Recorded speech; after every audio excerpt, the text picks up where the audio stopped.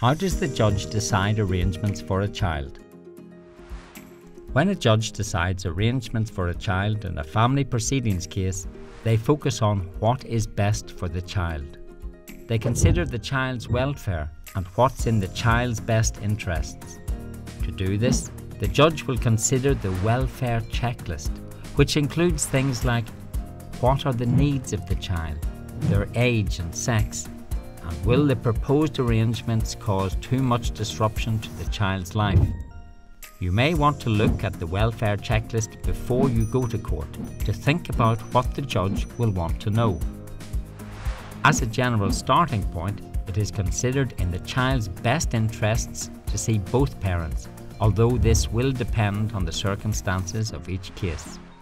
The judge will listen to you and to the other party, but may wish to obtain further information to help them decide. They may obtain a specialist social worker, a court children's officer, to make an independent assessment. It is possible for the parents' ideas of what is best for the child to be different to what the judge considers important.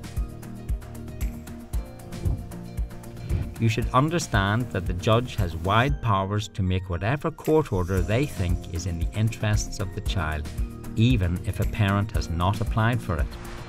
You can find out more about the court orders available to the judge on this website. This video is for information only and is not intended as legal advice.